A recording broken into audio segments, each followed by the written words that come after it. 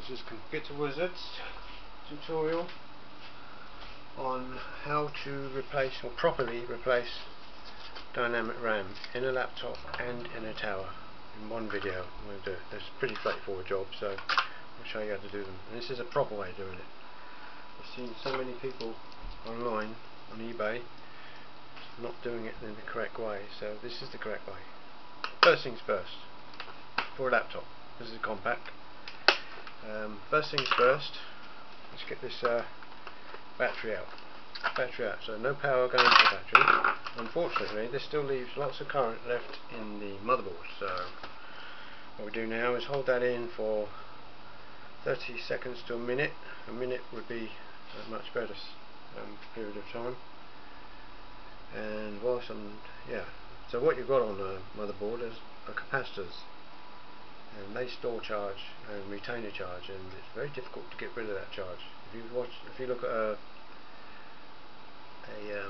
time capacitance chart, you'll see that the trail off on the goes to infinity, which tells me, or tells the average physicist or electronics guy, that it never actually truly discharges. So you have to do this to discharge it completely. And once you've done that, for a few short rapid bursts, 1 second in and 1 second out, 4 or 5 times, should truly discharge the motherboard. Right, now we've done that.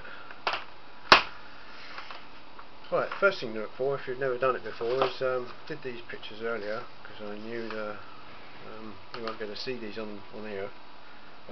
This end of this is a hard drive. Not only does the size of it give it away, but these little pictures here are sets of platters, which is most hard drives have got 2 or 3 discs like that, with electronic heads moving in and out very, very rapidly, so fast that the eye can't see it, minus the spindle. And this is a picture to tell you that under this cover there's a hard drive. The next one down is RAM. This is because this is a laptop, this is quite a short piece of RAM, which is called sodium RAM, which is what laptops have, which is short for a small outline dual inline memory module. I think that's what it's called, yeah. And as I say, they're short. This picture here indicates it's like a microphone with these like sound waves coming out, but they're actually radio waves going out, which pictorially gives you more or less the same thing. So you should be looking for these underneath.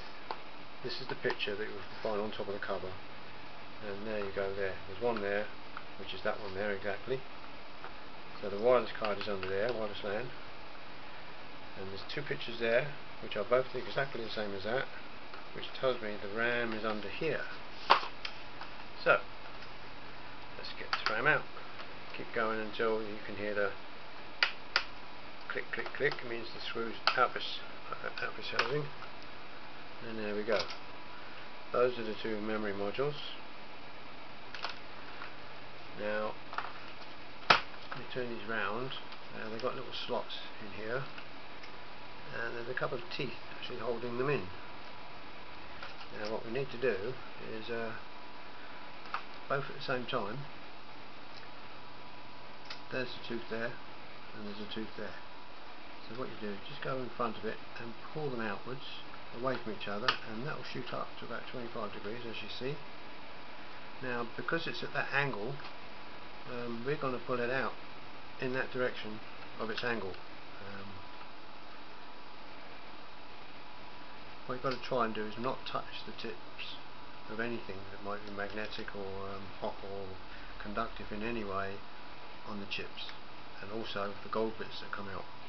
So out you come, over there, and the next one down, pull out, same thing happens, pull it out using those slots. Right, as I said, don't ever handle them with your fingers as well, because you hold massive amount of static electricity, especially in the summer. which gives a massive spike, which will fry that. Grab all that like that, and you most likely fry it, especially in the middle of summer. Even if you've got a static thing on, strap on, unless it's joined all the time, most people don't wear them, they just touch themselves on something that's plugged in, so they earth themselves, but as soon as they shift their feet, lift and shift it, they recharge the body up again. So don't touch the chips or the gold bits. So we're going to put, we're taking 2 512s out, and now we're going to stick in our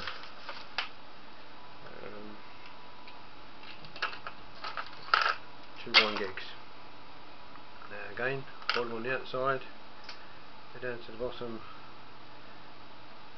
dim slot, hold it at about 30 to 40 degrees, push it in until the gold disappears.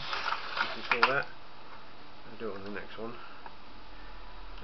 Find something that's not conductive, wood would be better, and push it down. Same thing again.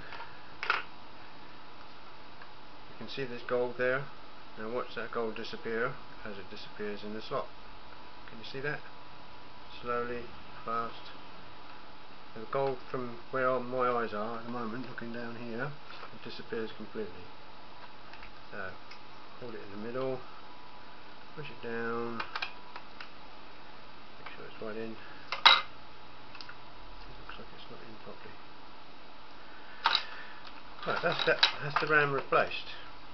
And the first thing you do is obviously put the battery back in and fire it up to make sure that it has seen the RAM.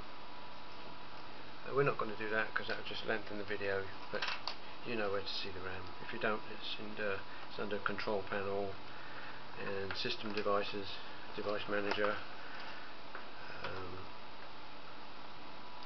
it's under general in device manager. That shows you the processor speed, the operating system, and how much RAM you've got generally. And tell you if you've got 768 for instance, that means you've got 1 gig of RAM and 256 of it's being used to supply the RAM for the graphics card. Let's put the battery back in so I don't lose it. Right, that's the laptop out of the way. Now for a tower. Tower. Let's put that RAM, as I remember, out of sight, in a safe place. If you don't think it's worth doing, this staticness, try this for size. I had a job to do which demanded that I took out a GeForce 256 card. In them days they were about £250, and this guy wanted a 512. So when I left, I said, what do you want me to do with the 256? He said, oh well, you can keep that if you want. I thought, well, that's very generous. I said, thank you very much. So yes, here we go. This is the RAM. Getting sidetracked here. I'll continue that in a minute. That's the dynamic RAM there, 2 slots. Again, what we're going to do is take out 2 512s and replace them with 1 gig. Now these white creamy bits here, white, they are what we call the retainers. Now it's not plugged in, but assuming this was just plugged in, this would be charged up. So we unplug it, throw the switch, if there's one on there, to 0. Go to the switch on the front, hold it in for at least a minute, as I said before, and I don't even know whether to get rid of this, so I'm just going to tilt it out a little bit just in case you're not